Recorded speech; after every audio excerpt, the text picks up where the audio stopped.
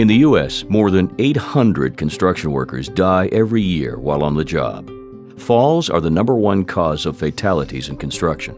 Falls cause 1 of every 3 construction worker deaths.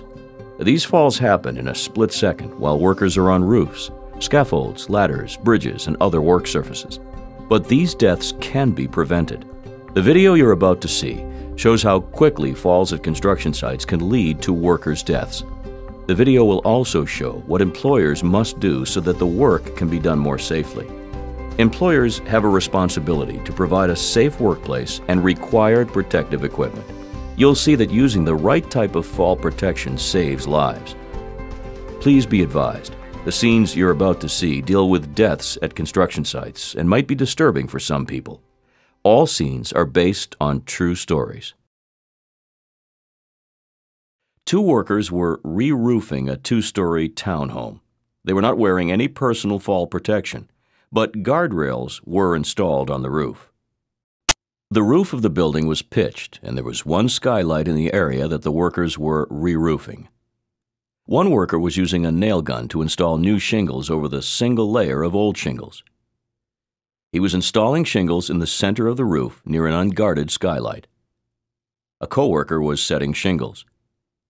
As the worker nailed shingles near the unguarded skylight, he stepped backwards onto it. The skylight was not strong enough to hold his weight, and it broke. He fell through the skylight. He fell 15 feet and landed on the floor below. He was badly injured and died 2 days later at the hospital. Let's look at the events leading up to this tragic incident and see how it could have been prevented. The roof already had guardrails, so the employer thought his workers were protected from fall hazards. But he was wrong. Originally, when the worker was installing shingles near the skylight was only covered by a translucent plastic dome. Now, the skylight is guarded by a cover that meets OSHA requirements. As before, the worker is nailing in shingles. Now, as he steps backwards, instead of stepping onto the skylight, he bumps into the cover, regains his footing, and continues installing shingles.